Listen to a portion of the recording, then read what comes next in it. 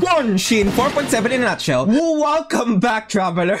First things first, let's just get the giant cat out of the bag. Yes, you heard it right here, folks. Yes, you aren't dreaming. Genshin is actually getting new endgame content. Finally! Which is a sentence I would have never imagined myself saying. Ever. Wow! It's called Imaginarium Cheddar. In a nutshell, it's like Spiral Beast, but you can only use 3 elements. For this first season, they're Pyro, Electro, and Anemo. There's gonna be trial characters and also characters you can borrow from friends. So you better start adding those Genshin whales. There's also guest characters you can use that don't even fit the element requirement. I wonder why Genshin just decided to drop endgame content out of nowhere this upcoming patch. Oh, why could it be?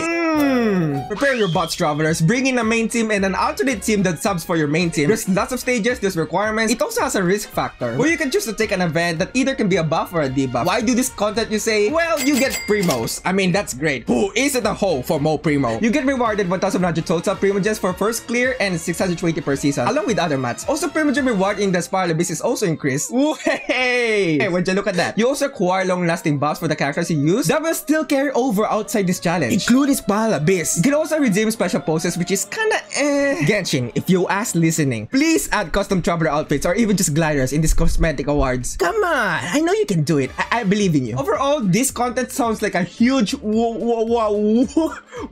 I hope it's challenging, and I hope Hoyo keeps the ball rolling and make more content like this. Prepare for a double cheese whopper. Never thought we'd see the day of a resin increase, though we just got a bigger bowl of resin. The cap is increased from 160 to 200, but the regen rate is still...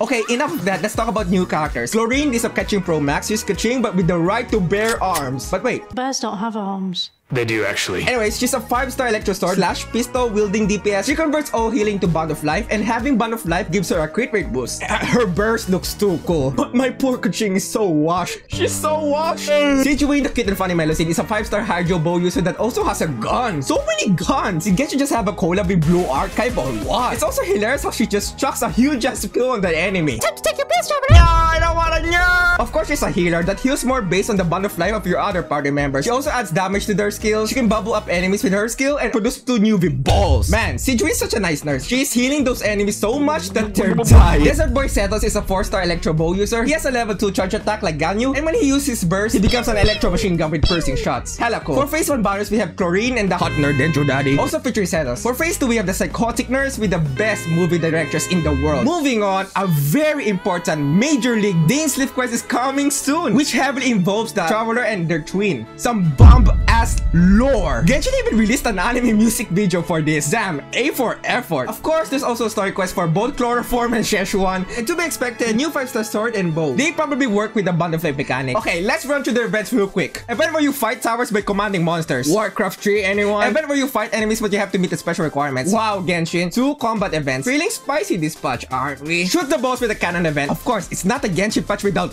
balls. And in the last minigame, you collect coins while you make use of a specific character skill. Genshin is cooking. They're definitely cooking something, because they surprise us with a small Natlan sneak peek with some Power World looking creatures, some cool, hot volcano areas, and yeah, it's crazy. Natlan's just around the corner. I'm hella hyped, but to be honest, it already feels like Natlan has arrived here because of how damn hot it is here in Southeast Asia. Like, god damn, it's so hot in here. I'm sweating balls right now while recording this. Anyway, that's all for next patch. I'm guaranteed Sigewinne. She's my favorite cute jail Melocene nurse ever, and I need her to give me my meds because honestly, with the new endgame in Genshin coming out, anything can happen at this point. Maybe Genshin finally adds a sex update soon.